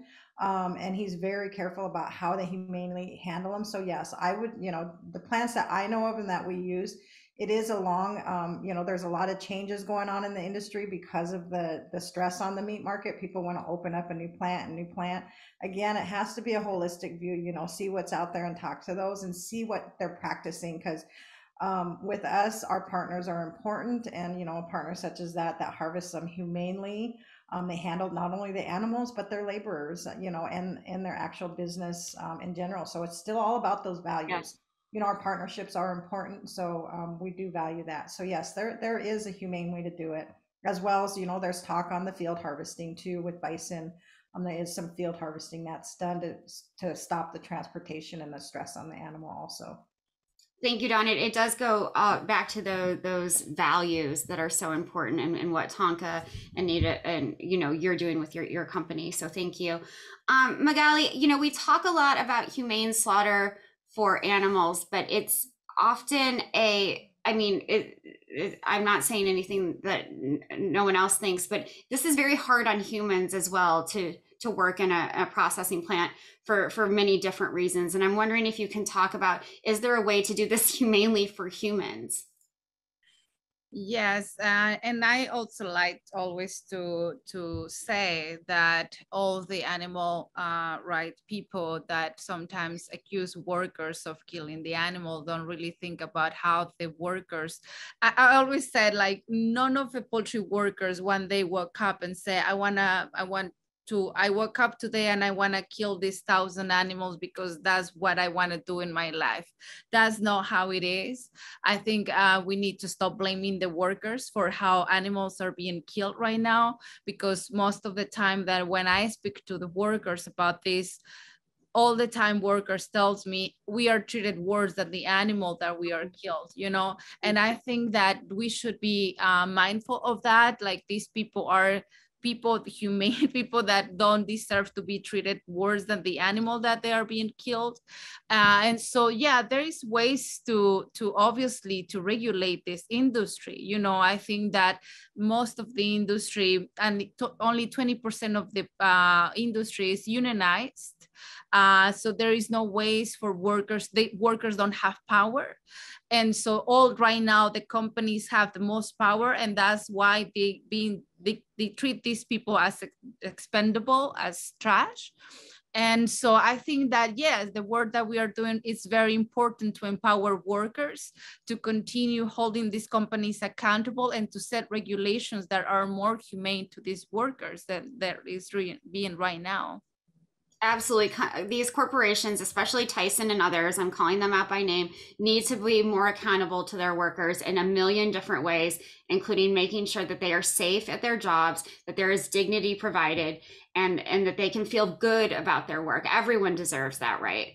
We have time, I think, for at least one more question. And so this is sort of a multi-layered question that I'm just going to talk about the end of, that one audience member asked early on. And so they ask, how do you imagine concrete steps to ending industrial meat? And I don't know who wants to take that on first, or if any of you do. Well, remove the subsidies, right? Is that the first thing we do? And then that changes everything. Good answer, Alicia. Anyone else? You're on mute. Ridge is on mute. Right, you want to take yourself? I could not agree more to get rid of these subsidies, because the subsidies promote corn, and then we use it to feed cattle, which makes them sick. I mean, I could spend an hour talking about. Sure. But then let me ask a question. So these subsidies are in place because of what Magali was referring to earlier, the power of corporations. And so if we had things like campaign finance reform, and, you know, if we could take the money out of politics, that would make sure that these subsidies and other sort of unfair practices don't exist. So that's one step. I'm just, you know, that's more complex, because the meat lobbies and the dairy lobbies and the egg lobbies in this country, who are, you know, really focused on the industrial side, have a lot of power and a lot of money. No, absolutely. I mean, and it's been in place since the 1940s. You know, we got out of World War II, and we made the munitions into fertilizers. We made the tanks into tractors, and we went crazy. And then there's all this corn, and then what do? Farmers can't make any money, so we subsidize it. And we end up today with this cheap corn. I mean, people tell me all the time, well, how come the grain-fed beef is cheaper than your grass-fed beef? It's a freaking subsidy. That's the only reason, you know. Absolutely. Do others want to comment on this? I know that you all have opinions. I knew Gabrielle was going to be next. Go ahead. I agree with Rich on subsidies, with Alicia as well. I think that's dead on. The question is partially like, what's the political strategy for building that kind of movement? In other words, for offsetting the sort of political power of large agribusinesses. And one of the things that I go back to is that part of the problem, I think, within sort of food systems reform, sort of linking back to what I was talking before about thinking about food systems as purely an agricultural policy problem, is that it tends to fixate on the interests of farmers. And I certainly don't want to suggest that farmers' interests need to be sidelined or totally ignored. But I just want to note that in terms of thinking about a mass politics, which is necessary to counteract the power of agribusinesses, there are probably somewhere between 10 and 20 times as many workers within the food service industry as there are farmers, and also in addition to that, agricultural laborers. There are tens and millions of people who are cashiers, who are servers, who are stocking food at grocery stores. And I think that it's really incumbent on us to think about the ways in which we articulate the interests of those workers, and like we listen to their interests, particularly around wages and particularly around the conditions of their labor, and think about those as central to food systems reform and central to building a political coalition that has the ability to seriously take on those agribusinesses. Because I've got bad news for us. If farmers are driving the tractors, so to speak, there just aren't very many of them, and most of them are actually quite conservative in their political commitments. So I don't think there's a real viable path to a broader, more robust, more equitable, and more just food system if it depends upon a framing that prioritizes the interests of people who own farms. Thank you, Gabrielle. While I think this idea of putting workers as more central to food system reform is very, very important, farmers that I have met are, two things: the smartest people in the world. I've never met a dumb farmer, and two, they are people who will change if they see the opportunity there. They will change their practices if they see the economic opportunity there. So whether they're Democrat or Republican or somewhere in between, I don't think it matters how conservative they are if they can make money off of doing something that's more environmentally sustainable, more socially just and sustainable, and more economically sustainable. I want to end on that note because we have 3 minutes left, and I know that organizers have a lot to say to wrap up, but I want to thank all of you as panelists. This has been such a fun, this is not what I expected at all. I think this has been a really fun group of folks to talk to. You are all brilliant and amazing, and thank you for the work that you do, and thank you for your bluntness and being so honest during this conversation. And I want to thank Tufts again. Thank you for including me. Yeah, I just have a million thanks to everyone. But I want to allow us to close off with some parting words, and I'd like to send it over to our key site of food production at Tufts campus. That is to say, to Patty Kloss, who is a longtime supporter of the Tufts Food Symposium and is the Director of Dining Services. Thank you, Alex. Good afternoon. And I'm excited to tell you about how we think of meat here on campus at Tufts, where we serve about 10,000 people a day and expect to see 1.7 million customers this year. Our position is that in the US, we should eat less meat. Over the past 4 years, we have intentionally reduced the amount of meat we offer on our menus, including de-emphasizing solid protein as an entree. We now use meat more as a component in a dish rather than on the center of the plate. We do still serve chicken and fish and some pork. We do this primarily by replacing meats with plant-based proteins. And we do this with the belief that protein is an important opportunity for change to advance healthier, more sustainable menus, And we'd like to be able to purchase these things from companies who treat their workers respectfully and equitably. As menu planners and recipe developers, we look for dishes that feature cuisine and culinary traditions from around the globe and more closely reflect the preferences and traditions of our students and our staff. We're aiming to feature foods from these traditions that are not focused on meats naturally. And we're not really interested in fake meat at this time, at least not what's currently available. As a result, we've learned that we can reduce our carbon footprint by menuing through our menuing practices. We participate in an initiative called the Menus of Change University Research Collaborative, and we participate in a collective impact data report, which identifies food-related greenhouse gas emissions from our protein portfolio. In 2019, when our initiative began, Tufts Dining protein purchases resulted in an intensity metric of 56.7 pounds of carbon emission per pound of food that we purchased and served. But a year later in 2020, after implementing a number of the initiatives I've just described, our carbon footprint dropped to 32.2 pounds of carbon emissions per pound of food. The MCURC's goal is a 25% reduction by 2030. Now, unfortunately, the pandemic has impacted our menu practices due to changing student preferences. They really crave right now comfort foods, a lot of traditional foods like chicken fingers and a lot of things that they weren't as interested in before. They're much less interested right now in plant-based foods. And of course, supply chain challenges have also impacted the availability of a number of foods that we want to serve. We are currently compiling our data from 2021. I think we'll have lost ground. Regardless, we remain committed to these objectives. We've only dabbled in alternative meats due to the limitations, including cost and availability, and frankly, concerns about the nutritional profile of some of those items. And we have a preference for cooking foods ourselves and are focused on minimally processed ingredients and things prepared as naturally and from whole foods as possible. Let me just end by saying here at Tufts Dining, we are available as a living lab for researchers and educators and would welcome opportunities and conversations to explore this together. Thanks.